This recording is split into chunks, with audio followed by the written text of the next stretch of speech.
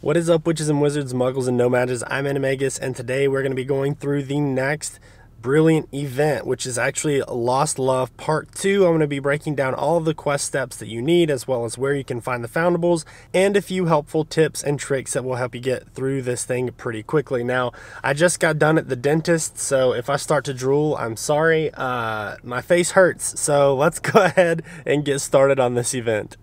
Again, of course, it should really go without saying at this point, but Orange Wizard provides all the graphics. The link is down in the description below. Go support their Instagram account and all that good stuff. Really good graphics as per usual for this event, and we're going to talk about the foundables first. So you will actually have a couple of wild encounters, one being Severus Snape himself. He'll be trapped in a glass bottle, and we'll be able to place those images. It will require 15, and once you place those images, just like last week with Minerva McGonagall, you actually get potion bonuses this week as well.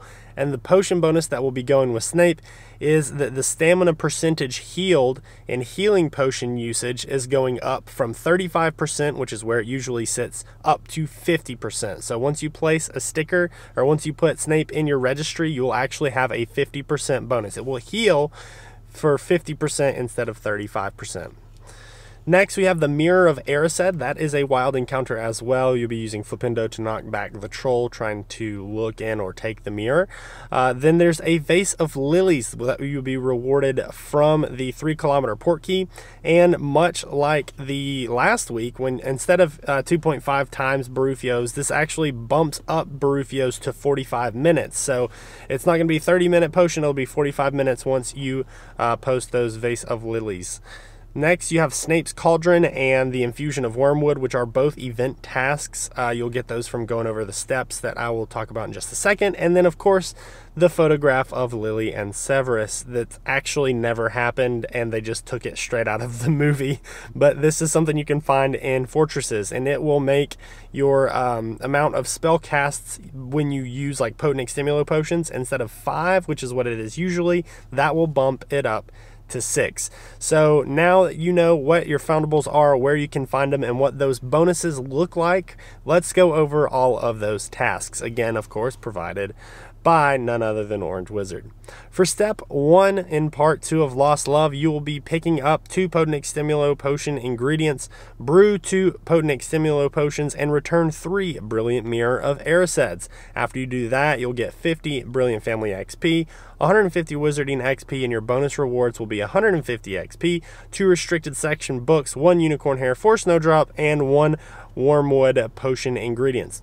And I know what you're saying. You're like, but Matt, it didn't work last week. The potion ingredients were so hard to find. And I know, and I agree with you. They weren't doing what they were supposed to do. The feature didn't work the way it was supposed to, and they are very aware of that. I talked to Phases, and she has passed along to the development team, and they have been squared away, so to speak, for this particular event. So the good news is this next week it should work. So that's kind of a big should. So hopefully it does, and it will be a lot easier to find those ingredients. Once you are looking for those ingredients, in order to find those Potent Extimulo ingredients, you're going to need Bitterroot, Ream Blood, Unicorn Hair, and Snowdrop. So those are going to be the things that you're looking for on the ground when you're looking for those Potent Extimulo potion ingredients. On to task number 2. You're going to use those Potent Extimulo potions 2 times, pick up 3 healing potion ingredients, and unlock 3 Portkey portmanteaus, which shouldn't be too crazy for, using Adventure Sync. When you complete that, you will get a total of 400 Wizarding XP and 2 Dittany potion ingredients. The bonus rewards for that step are going to be 100 Wizarding XP, 45 Brilliant Family XP, 3 restricted section books, 1 Infusion of Wormwood registry page sticker that I just mentioned a second ago, and 1 Potent Extimulo potion. On to step number 3. When you get to step number 3, you'll have to brew 4 healing potions, use healing potions 6 times in challenges, and then return 7 Brilliant Severus Snapes. Your rewards for that will total 500 Wizarding XP and 1 Powdered Dragon Claw potion ingredient.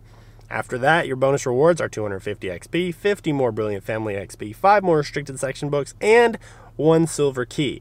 So one thing that I'll be doing before the event starts is I'll start brewing 2 Potent Extimulo potions, and then I'll After that, I'll brew 2 healing potions and then brew 2 more probably in the rental cauldron and just kind of let them sit there until I need to pick those up. That's always my advice, is brew beforehand. It'll save you a ton of time and you'll make sure that you can get straight to the bonus assignment fast, because that is, I mean, that's going to be the hardest part of this whole thing. So once we're done with step number 3, we're going to go on to the last step of this particular event.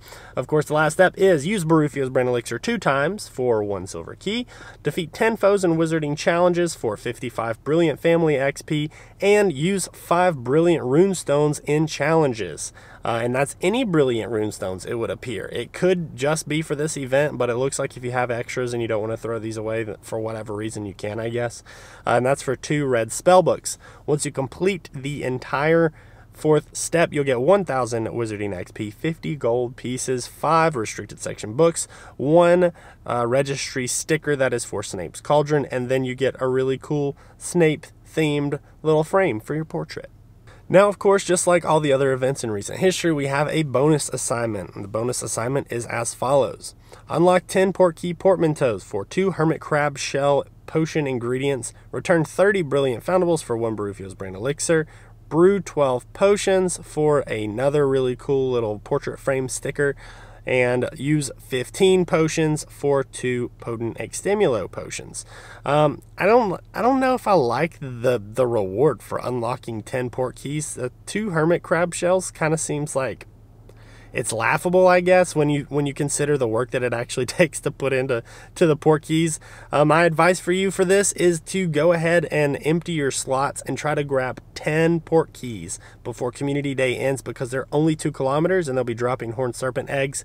That will be, you know, something you can kind of hold on to maybe once you've prestiged your page, and something you can look forward to pushing to that next frame. I'm not a huge fan of that reward, but it's, you know, something that you can knock out fairly easily with those 2 kilometer eggs. 2 kilometer Portkey portmanteaus in conjunction with Adventure Sync.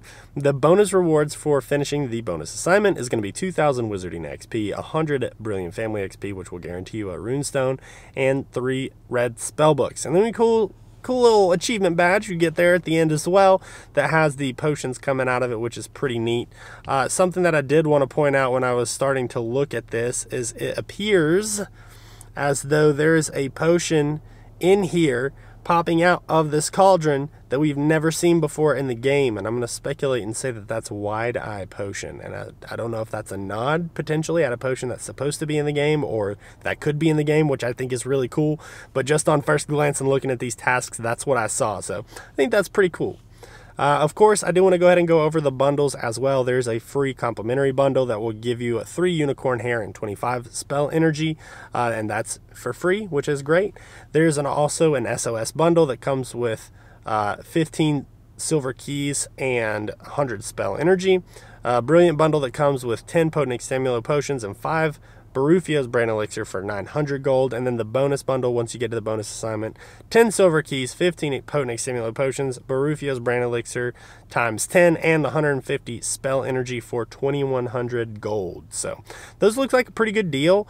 If you've got the coin laying around, I don't see why you wouldn't, you know, want to spend it on something that could get you where you need to go. So that is all I have for this particular brilliant event, guys. What are you most looking forward to? I know that I love the story bits and pieces. Like, a lot of it's sort of left to suggestion, and we don't really have a whole lot of story right now, but I am hoping that that continues to grow. I mean, this Lost Love event has been like tugging at my heartstrings a little bit, just thinking about McGonagall and thinking about Snape and the lost love and the missed opportunities, you know.